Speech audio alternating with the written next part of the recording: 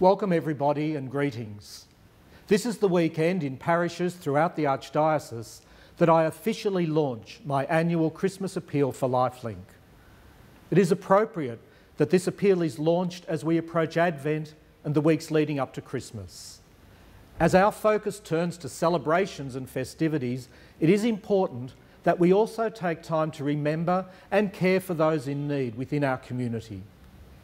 As I said in my pre-launch message shown after Masses last week, Pope Francis has called on the Church and Catholics around the world to build and embrace a culture of engagement with the poor.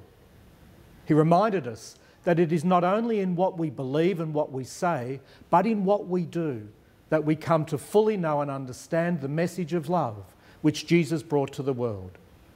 Just as Jesus walked with and reached out to the poor, the lonely, the isolated and the abused, we too are called upon to live our faith through our active service of others.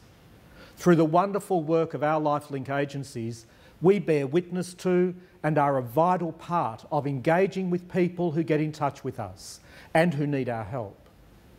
Our LifeLink agencies reach out to embrace and walk with more than 31,000 Western Australians in need each year, providing services and respite care to families and children with physical or intellectual disability, safe refuge for women and children escaping domestic abuse or violence, emergency housing, skills training for the unemployed, food and support for the homeless, and caring homes for people battling mental health conditions.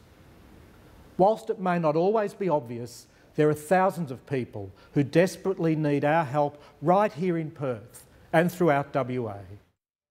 Last week, I hope you received my appeal letter after Mass or received a copy by mail.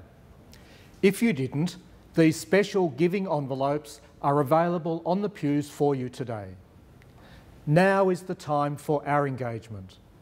Today, in launching my appeal, I would like to issue a challenge to you and everyone in the community to help raise a minimum of $650,000 for people in need this Christmas. Donate $1, $5, $50, or whatever you can. It's up to all of us, and not just a generous few, to help make a difference. Please, where you can, give generously to my Christmas appeal for LifeLink. Even though Christmas is still some weeks away, I would like to take this opportunity to wish you, your family and your loved ones a very safe, happy and holy Christmas. May God bless you and watch over you all and grant you the precious gift of His peace. Thank you.